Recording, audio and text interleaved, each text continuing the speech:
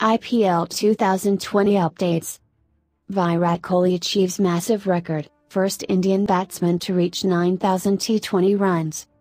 Virat Kohli, first Indian batsman to score 9,000 T20 runs. And with a flick towards the fine leg boundary, Virat Kohli reaches 10, which is what he needed to go past 9,000 runs in T20 cricket. Becomes the first Indian batsman to get there. What a man, what a player. The finest batsman of our generation. Kohli also became the second fastest batsman to the feat, having achieved the milestone in his 271st innings. Gayle was the fastest, amassing 9,000 runs in just 253 innings.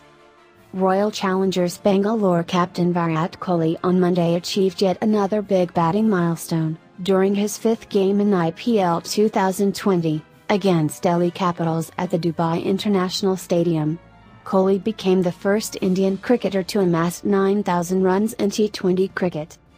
Kohli stood only 10 runs away from the huge milestone and reached the feat with a boundary off Harshal Patel in the fifth over of RCB's chase past short fine leg. The next best Indian on the list is Mumbai Indians captain Rohit Sharma with 8,818 runs in 33 matches. Overall, he will become the seventh batsman in T20 cricket to achieve the milestone after Gayle, 13,296 runs, Kieran Pollard, 10,370 runs, Shoaib Malik, 9,926 runs, Brendan McCullum, 9,922 runs, David Warner, 9,451 runs, and Aaron Finch, 9,148 runs. Kohli also became the second fastest batsman to the feat, having achieved the milestone in his 271st innings. Gayle was the fastest, amassing 9,000 runs in just 253 innings.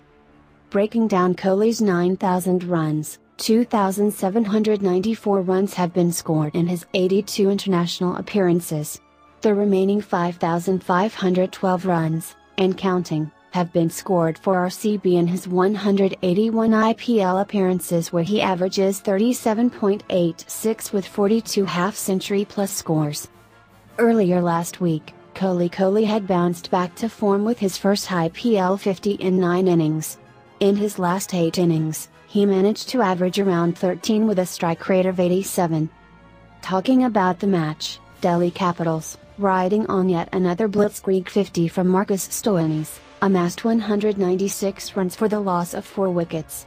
In reply, RCB went 3 down for 43 runs inside the power play, with Akshar Patel, R. Ashwin and Anrich Norge picking up the wicket.